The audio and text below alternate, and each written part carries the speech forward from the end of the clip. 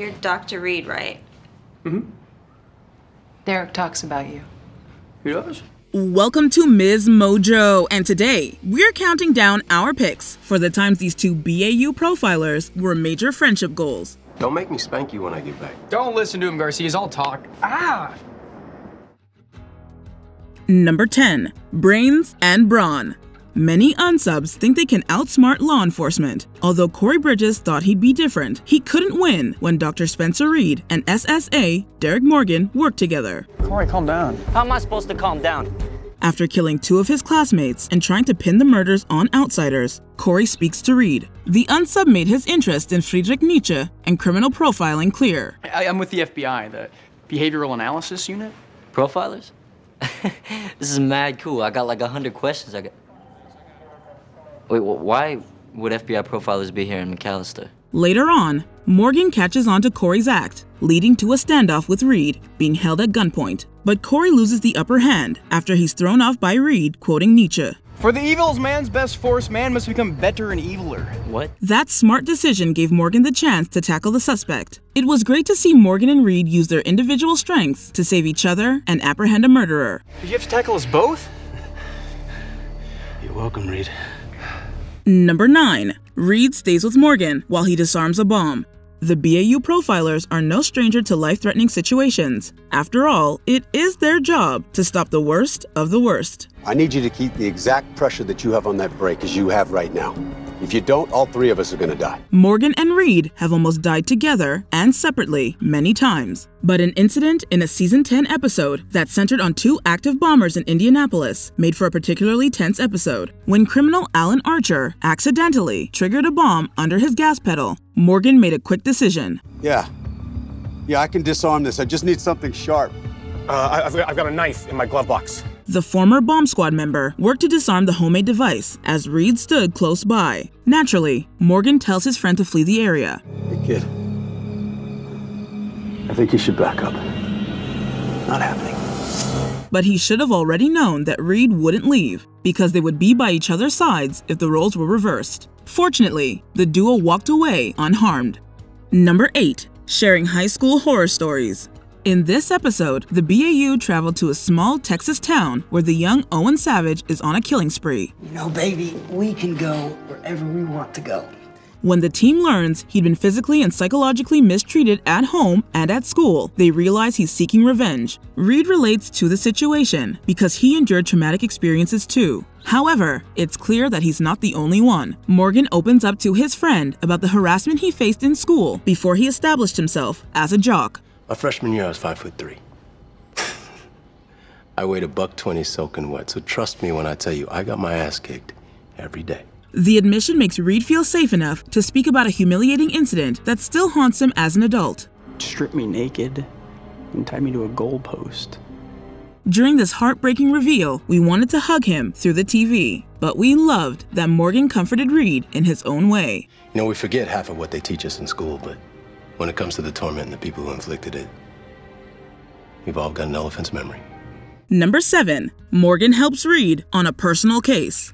When the team travels to Spencer Reid's hometown of Las Vegas for an abduction case, the situation conjures up a nightmare about a boy from his past. Get him off me! Get him off! Morgan, get him off me! Reid, wake up. It's Morgan. Derek Morgan can see that these events are eating away at his ally. And when Reid stays behind to investigate the unsolved case, Morgan and David Rossi join him on his quest for the truth. I know what this has been doing to you. Let us help. As more secrets are revealed and it becomes more personal for Reid, the normally timid profiler lashes out, but Morgan is there to keep him grounded. He lets Reid know when he's out of line without making him feel alone. You know how these guys are. They just want to feel like they're the ones in control. Additionally, Morgan reminds his friend that they're in a position to make things better. That case was stuck in your brain all these years, and it not only led you to this career choice, but to the same city where your mother lives, and for us to have the opportunity to save this child. Number 6. Brotherly pep talks. One of the best things about Reid and Morgan's relationship is that they both sense when the other is feeling down and react accordingly. Sometimes you put up these walls and you block us out, and you can't do that, not right now. We need you, kid. Gideon needs you. Morgan sees when his friend is struggling and is usually the first one to check in to make sure he's okay. Reid had backup when dealing with the death of a friend and when he experienced possible symptoms of schizophrenia. Whenever he's dealing with something difficult, Morgan steps up so that his little brother won't be left to suffer in silence. Although Reid may not have to be the one to lend comfort as often, he knows the right thing to say when the time comes. The moment you are wandering around the streets aimlessly, that's when I'll be concerned about you. We definitely had to highlight when he helped Morgan face the anxiety of impending fatherhood. There's one thing I'm sure of. It's that you and Savannah are going to be great parents. Charged by the hour, Doc. Number 5. Morgan teaches Reid to play softball. Every Criminal Minds fan knows that Dr. Spencer Reid is not an athletic person, so he was more than hesitant when Derek Morgan tried to draft him onto the Bureau's softball team. Don't let the skinny geek thing fool you. I know the good doctor's deceptively athletic. Oh, it's deceptive, all right. But Morgan was determined to get Pretty Boy out of his head and into the game. Watching batting practice is a barrel of laughs. At the same time, it's also endearing how much Morgan wants his buddy to succeed. You can do this! In the 9th inning, Reid felt the pressure at the plate, and Morgan was once again there to hype him up. Get out of your head. All the physics in the world will not work unless you just let it flow. The show of support worked because Reid scored the winning run. While we don't expect him to become a permanent player, we love to see him succeed outside of his element. Yes! You did it! You did it! You did it! Number 4. Reid protects Morgan from anthrax exposure. In this heart-pounding episode, the team faces a possible bioterrorist threat. The duo decide to check out suspect Lawrence Nichols' home. This guy just had people over for a charity event last month. Should probably take a look around anyway. When Reid sees a broken tube of anthrax spores in the home office, he quickly locks the door to prevent Morgan from getting infected. Get back. What's wrong? Reid, open the door. After being saved, he gets emergency help for his friend. Reid solely focuses on searching through the suspect's work for a cure. Although we already knew the BAU doctor was a hero, this was one of the most dangerous and selfless things he'd ever done. Thankfully, the team captures the unsub who was actually responsible, and Reid pulls through. From the house to the hospital, Morgan never leaves his side. What happened? You're gonna be all right, kid. And we got Brown. It's over. Number 3. Elevator freakout. Despite being a crime drama with dark subject matter, Criminal Minds has a lot of comedic moments. Some of the most laugh-out-loud scenes stem from Spencer Reid's habit of info dumping. Don't do that. Why not? Because there are 6 elevator-related deaths per year, not to mention 10,000 injuries that require hospitalization. Chill out. It's especially funny when he discusses facts and statistics at the worst times, like when he's stuck in an elevator with Derek Morgan. At the apartment building of a recent victim, Reid and Morgan decide to take the seemingly faster way up. Push it!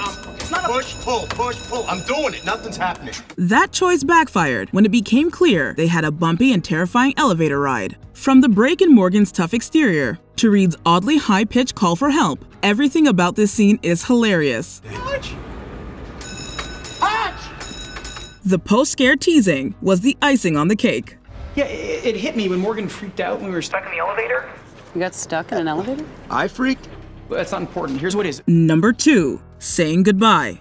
After playing SSA Derek Morgan for 11 seasons, actor Shamar Moore departed from Criminal Minds. Promise me I'll take some time.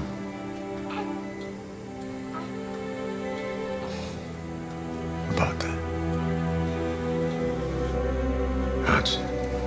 His story arc ended with a series of traumatic events. At one point, Morgan almost lost his fiancée and unborn son. After enduring that incident and more, he left the team at the end of episode 18 and shared heartfelt goodbyes with his teammates. I'll always be here for you, okay? I know. But perhaps the most incredible moment was his emotional exchange with Spencer Reid. I know you hate goodbyes, kid.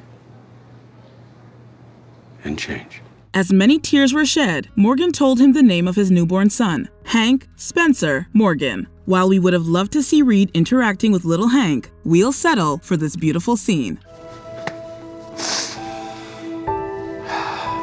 Before we unveil our top pick, here are a few honorable mentions. Play on, playa. Morgan teases Reid about his secret girlfriend. And she says you have been acting a little squirrely. So I just filled the rest in. I don't know what you're talking about. Play on, playa. Bickering. While they may have a sibling dynamic, this scene gives old married couple energy. Should have listened to me. It wouldn't have saved that much time, Reid. Let it go. The interchange between the 405 and the 101 freeways is consistently rated the worst interchange in the entire world. Why do you know that? It's a government report. Flirting 101. Morgan helps Reid find his confidence. When you're talking, what makes you feel like an expert? Statistics. No. Trust me, no. Something else. When I do magic. See, that's perfect. Chicks dig magic. A bond beyond words. Although Morgan and Reid struggle to verbalize their love, we can feel it. I just, Yeah.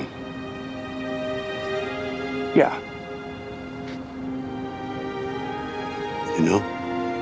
I know. I know. Pretty boy. Morgan's nickname for Reid is just iconic. Pretty boy. Hope they didn't mess up that face too bad. You know that's your best asset. Before we continue, be sure to subscribe to our channel and ring the bell to get notified about our latest videos. You have the option to be notified for occasional videos or all of them. If you're on your phone, make sure you go into your settings and switch on notifications. Number 1. Prank War. Out of all the funniest and saddest moments between Morgan and Reid, it's the episode-long prank war that fans love the most. I'll crush you. What? Their playful and creative tricks also help balance out the dark subject matter of the episode. Apparently, the games began when Reid did really well with betting in a basketball pool, after failing to mention he had vast knowledge of the sport. Oh yeah, you played basketball? I didn't play. I coached basketball. I broke down the opposing team's shooting strategy. In retaliation, Morgan gave Reid's cell phone number to the media. This resulted in endless phone calls for the BAU doctor. Hi, this is Dr. Spencer Reid. I actually can come to the phone right now with a very special message that your mother is Reid. Sorry, I'm really sorry. I don't know. But Reid definitely came out on top after a recording of him screaming found its way onto Morgan's MP3 player and cell phone. Now sit back, relax, and enjoy the dulcet sounds of me screaming in your ear. Honestly, we wish this all-star plotline became a multi-season running gag. We would have loved every second of it. Do you have a favorite Morgan and Reid moment? Let us know in the comments. I just can't imagine this room without you. So don't think about it. Do you agree with our picks? Check out this other recent clip from MsMojo and be sure to subscribe and ring the bell to be notified about our latest videos.